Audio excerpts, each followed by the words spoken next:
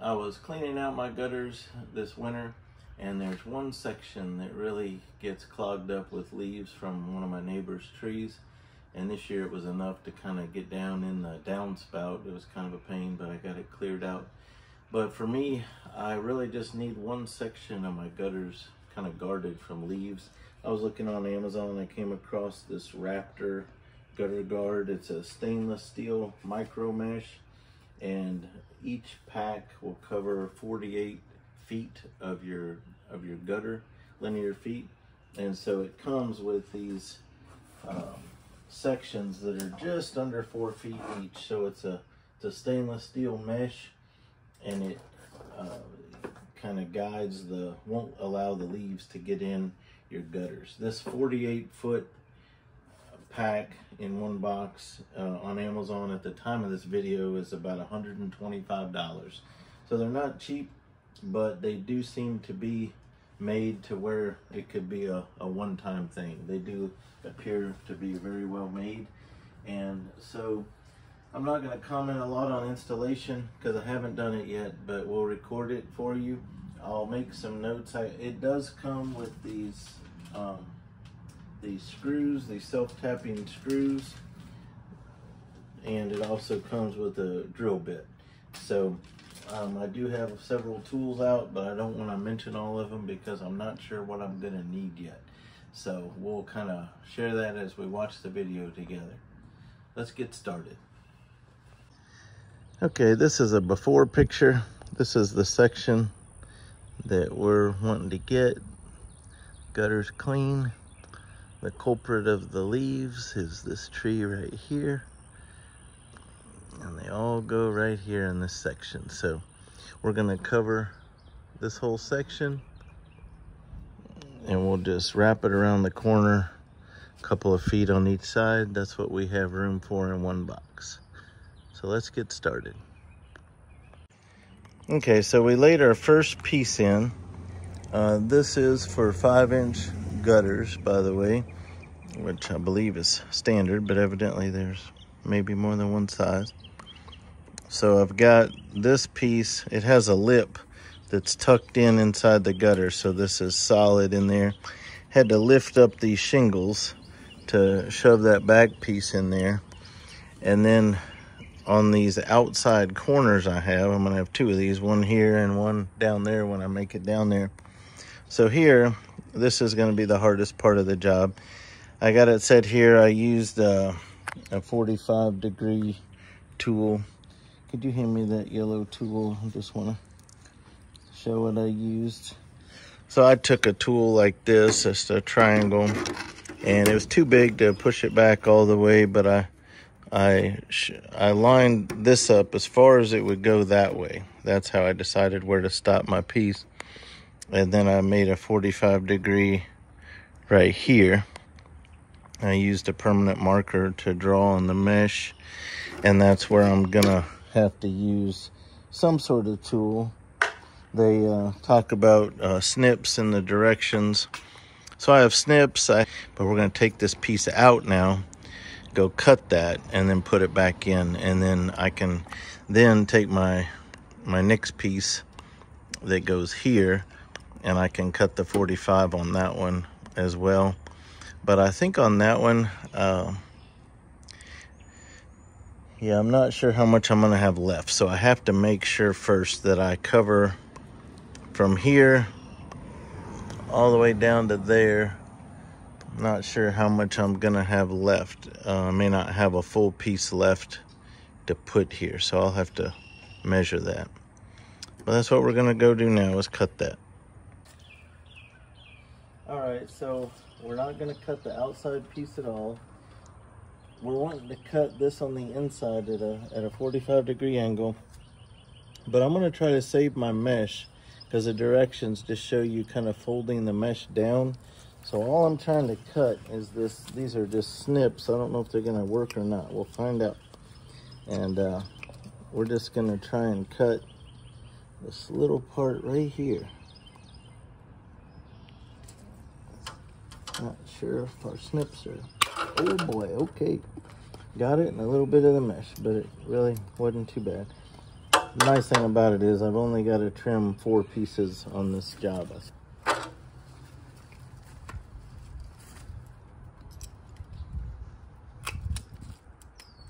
Yeah, short work for the Snips. They do a much better job, so that's all I need. If I can find where I bought these metal Snips, I'll put a link in the description to this, as well as an Amazon link to the Raptor Gutter Guard. So now what we'll do, we'll just kind of bend this down out of the way into the gutter.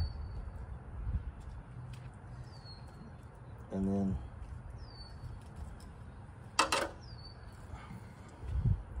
my wife and I measured the straight length, and we do have enough to put a full piece on either side going back. So we're going to go ahead and cut that as well while we're set up down here. So we're going to get our other piece and do that. Okay, so my wife went to bring the rest of the box around. I got this up here, got it snapped back in place. It's not screwed in yet, but it's in there solid because of how it is underneath these shingles, and because there's pressure pushing out. I really think in this application I probably wouldn't even have to use the screws if I didn't want to. We'll see. But we're gonna go ahead and cut this piece that goes that way right now. Okay, so now we're doing the other side. I really can't put this one in to write on it like I did the first one. So I just decided to use this 45-degree triangle. I'm going all the way to the edge here, and then making my mark. So kind of lining it up at the end of that point, and then I'm gonna cut that right there. And so we're gonna see, we may have to do some trimming, but this is going to get us very close. So we're going to cut that with the Snips right here, and then we're going to cut along our mesh and then bend it like we bent this. Okay, so coming around this corner, you can tell where the 45s meet up, where the mesh is folded under, and we're going to start our straight run down that way. Okay, so we ran this straight span of just popping the 4-foot sections in without bolts in probably 5 to 10 minutes from the corner down there. So what we're gonna do before we get to our next 90-degree corner, which we're gonna get to on our next piece, before we trim that, we're gonna go back to the beginning around the corner, and we're gonna do our self-starting screws, and we're gonna screw all these down tight so that they're secure before we make our next cut. Because if I wait till the end of the project to come back and screw all these down, they might shift a little bit, and my cut might not be exactly where I want it then. So we're gonna go back to the beginning, start with the screws, and then when we get this piece screwed down, then we'll pick it up with our last little bit of this project. All we have to do is we have one piece that's gonna take us to the corner, and then on the other side of that corner, we've got 2 pieces left that we're gonna put there. And then we'll be done. So we'll check back with you in a minute. So the self-starting screws that came with it did work without a pilot hole. So they really were self-starting. I had my doubts because this is pretty thick. But the drill bit that came with it and the screws that came with it, all I had to do was put a little bit of pressure on the drill, and it went right through there and attached to the gutter. So 3 per section, and we're gonna round the corner and do our straight run. Okay, so you'll notice that I'm back at the beginning with everything unscrewed. Just want to point out, this is how I had it before. It looks fine, but it kind of goes almost down a little bit. I was all the way down there when I realized that there's a better point in the back, so that you don't have any gap here. Here it's pretty tight, but as I got down there, I had a little more of a gap. So under here, what I gotta do is lift this back up onto there. So I'm gonna set it on top of there, and I'll show you what it looks like after I do that. I don't know if you can tell on the video, but this is the new position where the back is angled up so it slopes down now, and leaves aren't going to be able to make their way in between the shingles and the gutter guard. So it's got a better position under the shingle now than it had before, where it's more secure. All right, so now we're just gonna go down that way one more time. Okay, it took me about a half hour, so I had to go all the way back and take out all those sheet metal screws and change the angle of this under the shingles, but it looks so much better now, where I really think most of the leaves are just gonna blow right off now instead of kind of getting stuck sitting on there until the wind blows them off. So just try and get this back part to kind of lock in at the right place. I think before mine wasn't moving, so I thought it was, but I didn't realize till I got right around here that, anyway, I had to go back and redo it. So now we're gonna take our piece and we're gonna cut our 45-degree angle and get around this last corner.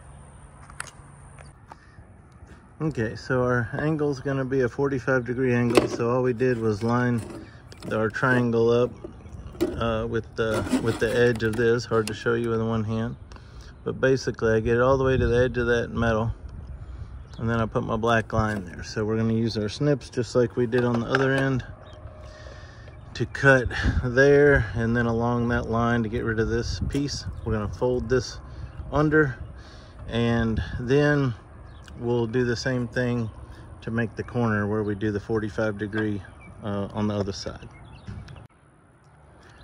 And then once we line that up, we'll have a straight piece to cut off of this, and then we'll try to reuse that if it's long enough. Okay, so we're around that first corner, and then coming this way, we just trimmed up our corner piece right there to 45. And then we will cut another piece with a 45 and finish our run. I think we have 2 more pieces left for that other side.